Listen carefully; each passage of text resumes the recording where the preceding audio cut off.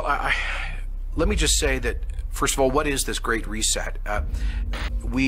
Governments and societies, the world, should, quote, seize the opportunity of the public health and economic crisis to reimagine the world and radically change policies. I've therefore made the assessment that COVID-19 can be characterized as a pandemic. Which means that we have to take more aggressive measures to contain the spread of the virus, more aggressive social distancing measures. And I regret that. I regret that the perception this has created. Quite frankly, when somebody said, "Are you sure you should be doing this? This is in public view," my response was yes. Well, as Dr. Hinshaw has said, we are moving from a pandemic to an endemic state of COVID-19.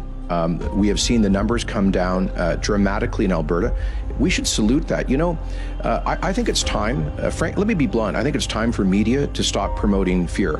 Open for good, not just open for summer. We will not facilitate or accept vaccine passports. I don't even know what a vaccine passport is. How bad this situation becomes and how long it lasts is now up to each and every one of us. Restriction exemption program, a proof of vaccination program for participation in certain discretionary activities.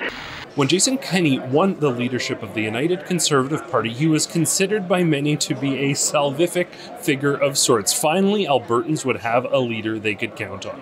With the onset of COVID restrictions and some questionable adoption of policy, that leadership came into question. And even within the UCP AGM, this party is divided. It remains to be seen what will happen in the coming months, but we will be here to cover it all. If you want to help us cover this story and help us attend events like this in the future, you can always help us by chipping in at realreporters.ca. Adam Soos here for Rebel News, and it is day 2 of the United Conservative Party AGM here at Grey Eagle Casino in Calgary, Alberta. There will be a number of policies up for debate today, but the real story today lies in Jason Kenney's future in leadership. We're going to be covering the policy decisions, talking to some folks here, hopefully some MLAs as well, and bringing you parts of Jason Kenney's speech. Ladies and gentlemen, I welcome Jason Kenney to the podium.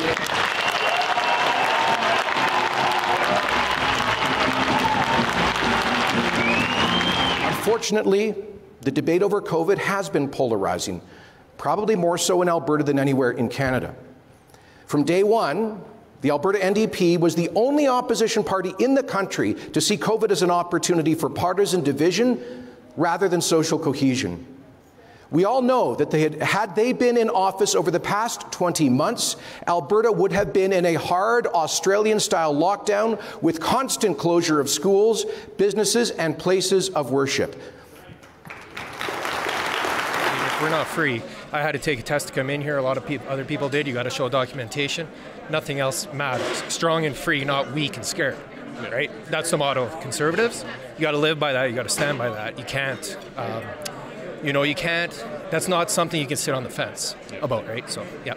So on some of the background things, the policy, the action items, they're doing just fine in your books, but they're missing the big key, the big fundamental freedom. Yeah, and it's like, Michael Jordan taking the final shot, he hits it when it matters, or having a great regular season, right? So, yes, everything he says, and this is the most supportive group that he has, but out there in Red Deer, Lethbridge, in the country and everything like that, he doesn't have any support. I mean, he has 39% support among his own voters, and the reason why is because you can't sit on the fence when it comes to something as important as freedom. And so do you think that they have not been following the science and that they are off base on that front? Well, it certainly appears to me that because of the nature of the decisions and the decisions that have been made, that they have had extremely negative implications. We have seen some things happen as a result of our healthcare system that I don't think we had to have. We could have had them avoided if we would have listened to the science from the beginning.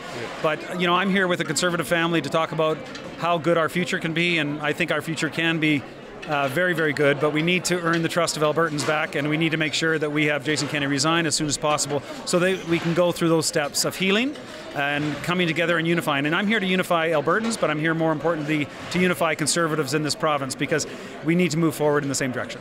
And what do you think Jason Kenney has to do, or maybe he could do differently, to keep more people united and put an end to some of the divide that we're seeing? Well, Mr. Kenney himself acknowledged that there is always not an anonymous resolution on any policy, even within the caucus. So he mentioned that. So there is some work to do there, and I hope he'll focus on that. Well, I think I would always go back to the people who are opposed to Kenney and just simply ask, well, how would you have done it differently? Because no political party, whether left or right, who's in government right now, has managed to do this properly and have made a lot of mistakes. And I think the fact that Kenney today acknowledged that those mistakes were made, that he's trying to do better, and that even as a Conservative, he will want to make sure to protect our rights, including our conscience rights, as we talked about, or even something as basic as our right to self-determination when it comes to health care. I would rather trust him than having an NDP government running our province. But you could see in the room that there is a huge amount of desire for unity. People are behind the message that Jason Kenney has today, which is that we are the province that is leading the country in economic growth, that we are Alberta, and we are going to continue to be a province that offers opportunities, entrepreneurialism, and a place for folks who want to go when they want to get ahead, that Alberta advantage, so that they can leave the next generation better off than they were. And I think in the end, that's what the election was about when we won in 2019, and I think that's what it needs to be about in 2023. And if we focus on COVID, I promise you, we'll be split down the middle. I mean, my constituency down to right here on the edge of Calgary are going to feel very differently on a lot of these issues. But if we make this a question about whether or not we can succeed in building pipelines, getting the economy going, getting jobs moving again, we had a $7 billion investment in Alberta week this last week, right? Yeah. If that's what the election's about, I think every Conservative and a bunch more are going to want to vote for the UCP. But if we let this be about something else, then I think that's going to be a lot more difficult for us. So I'm focusing on the positive message. We continue to do the important work of examining the possibility of exercising even more powers, like through the creation of an Alberta provincial police force, which I believe would give us amazing advantage of local community policing. And I encourage all of you to look at the model that Minister Madhu has presented, which would have greater integration of social services, of alternative drug treatment courts, of child wellness services, of Indigenous oversight as well, into police governance.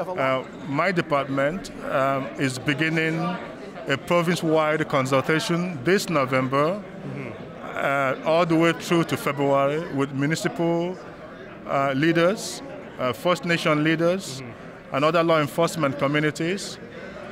Based on what we have seen so far, it looks promising. But more than anything else, beyond it being more cost-effective, I think the time has come for us to also do everything we can to protect and defend our province, to build, what I call a modern 21st century community policing that relies on resources and manpower right here, that allows us to build the police academy right here in our province, that assures the young men and women of our province that they can actually attend a police academy right here in our province and go back to serve their communities. But also, the province is responsible for 70% of the police cost. Some municipalities are responsible for 70% or 90%. The federal government is only responsible for 30 or 10%. But the federal government have got absolute say in law enforcement, in RCMP, in our province, when they only pay 30%. Quebec is not dealing with that. Ontario is not dealing with that.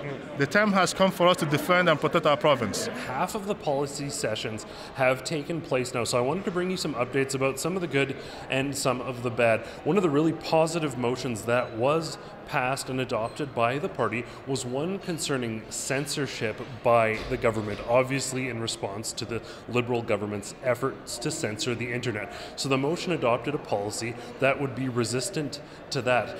The only motion that saw a vote count and that was very hotly contested and saw numerous people taking to microphones in defense and in contradiction to the motion was one over conscience rights for healthcare workers. This is a fundamentally conservative principle, defending people's fundamental freedoms to not have to work against their conscience or against their personal beliefs. Unfortunately, it came down to a very, very close vote. Normally this would be an issue you would hope that a Conservative Party would be unified on. Fortunately, however, this motion was passed and adopted by the party. 628 votes cast for the resolution, 371 opposed, 257 motions passed. You forwarded a motion similarly some time ago, and this is the latest iteration of that. Is that not right? Yeah, I'm not sure it was that contentious. Of course, there's good debate. That's what these policy conventions are about. And I think it did come down to a vote, and they count in the end, and it seemed pretty clear to me an overwhelming majority of UCP members who came to the convention feel as though conscience is an important part of who we are as Conservatives, an important part of who we are as Canadians.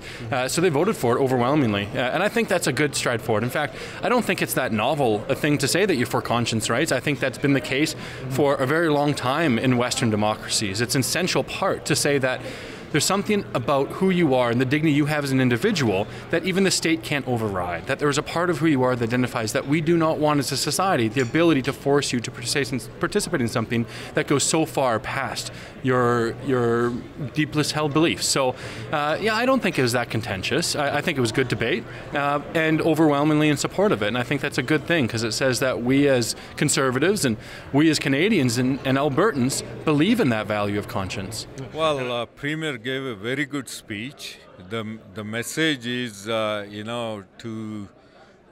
get to know what's happening in Alberta today. The economy is recovering and growing, so that's the important news.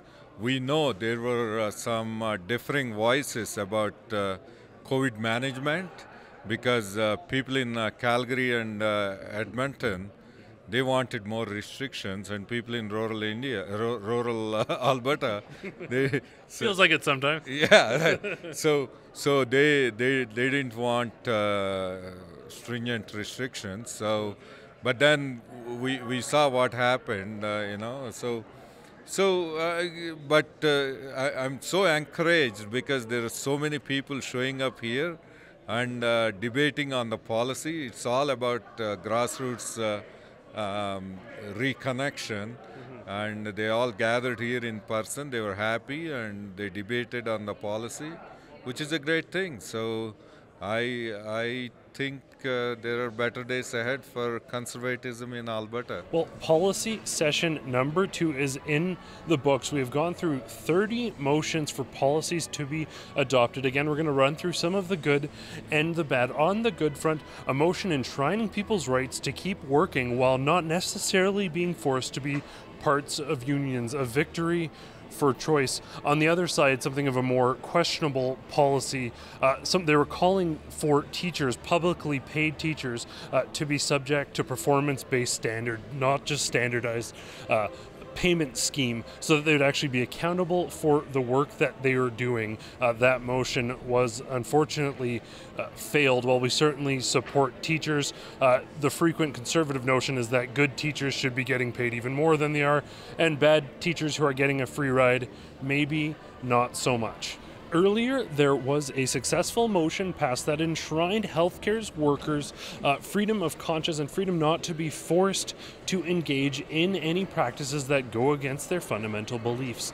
So that motion was passed successfully. Unfortunately, another motion this afternoon that sought to protect healthcare practitioners from being forced to refer people to those services, that is, the doctors or nurses wouldn't have to do them themselves, but if a patient asked for those services, they'd be forced to refer them to a doctor willing to. So the motion was to prevent that from being forced upon doctors. Unfortunately, that motion failed. So a minor win for conscious healthcare rights in the morning this afternoon, but the next step, unfortunately, this afternoon was not passed. So day 2 of the UCP AGM is under wraps. Fortunately, we did have some more access to MLAs. We were able to speak to a few and even some ministers. We also heard from Jason Kenney, and we were able to bring you some updates on the policy decisions that were made today. There's also no lack of love from Rebel supporters out there. So for all of you who came up and said hello, thank you so much for doing that. As always, I want to thank you all for tuning in. For Rebel News, I'm Adam Soos. If you guys want to support us in telling the other side of the story, you can do so by chipping in at realreporters.ca.